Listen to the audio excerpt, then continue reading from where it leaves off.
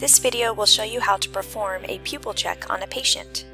Introduce yourself, greet and identify your patient. Wash your hands.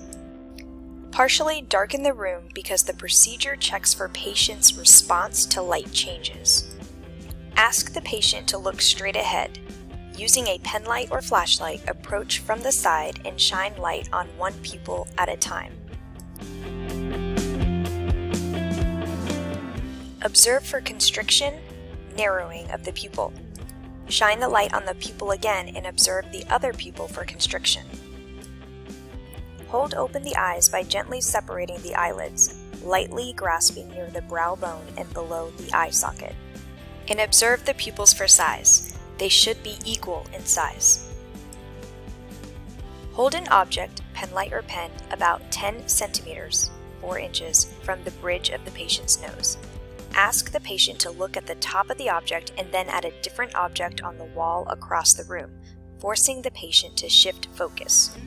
Observe the pupil for response. Pupil should constrict when looking at a close object and dilate when looking across the room. Move the pen towards the patient's nose. Pupils should come together toward the patient's nose.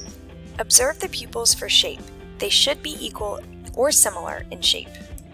Document the results in the patient's medical record. When the pupil exam is normal, it should be documented as PERLA. If the pupil exam is abnormal, document the results observed.